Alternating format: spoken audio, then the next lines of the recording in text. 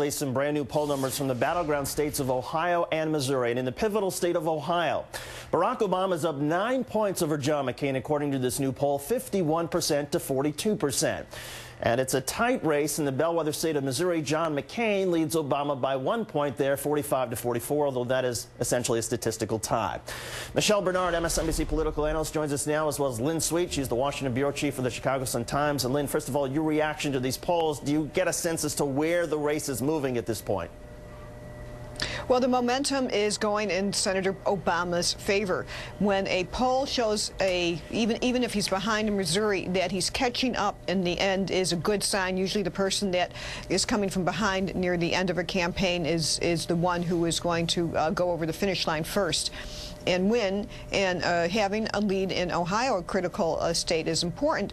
The key here for Obama is that he has many states that could lead to victory. Senator McCain's options are much narrower. He has to win almost every toss-up state. Tough position to be in. Michelle Bernard, as Lynn just pointed out, Missouri, McCain up by 1 in that state, according to the latest poll out. But if you look at, for example, the Mason-Dixon polling out of Wisconsin, Barack Obama up by 12, 51 to 39, and in West Virginia, John McCain only up by 6, 47 to 41. This message that the McCain-Palin ticket has been suggesting that Barack Obama is now engaged in socialism, is that a message that you think can break through in some of these states?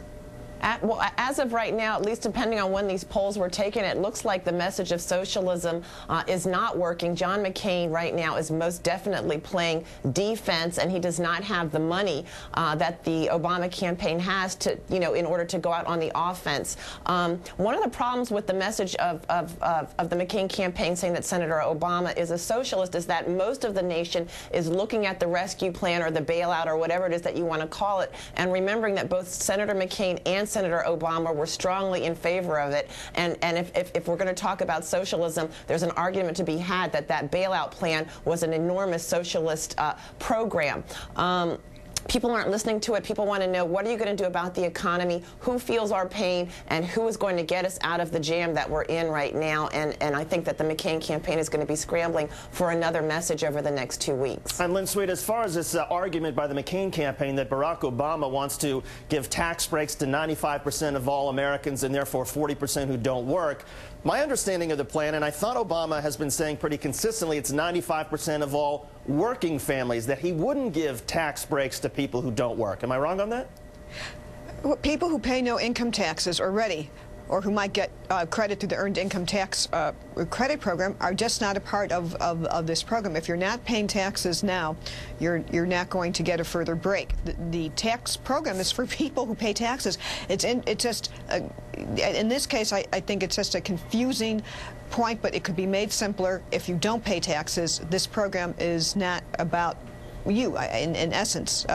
And so, Michelle Bernard, what do you make? The philosophy of taxes, but this isn't one of them. So, Michelle Bernard, what do you make then of the McCain campaign essentially, I guess you could say, misleading on exactly what Obama's plan is by suggesting, oh, no, he wants to give tax breaks to every American, when in fact, as Lynn just pointed out, no, it's just the working Americans?